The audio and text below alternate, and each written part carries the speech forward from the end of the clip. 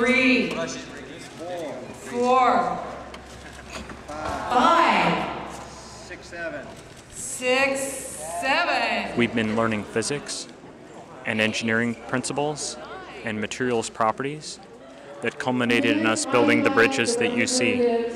So the bridges were made out of 250 grams of pasta and epoxy. When the largest bridge held 9 kilograms of mass before it broke, so many, many times its own weight.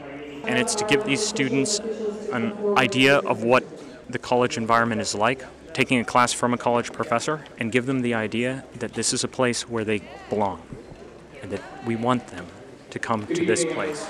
Wow! 13!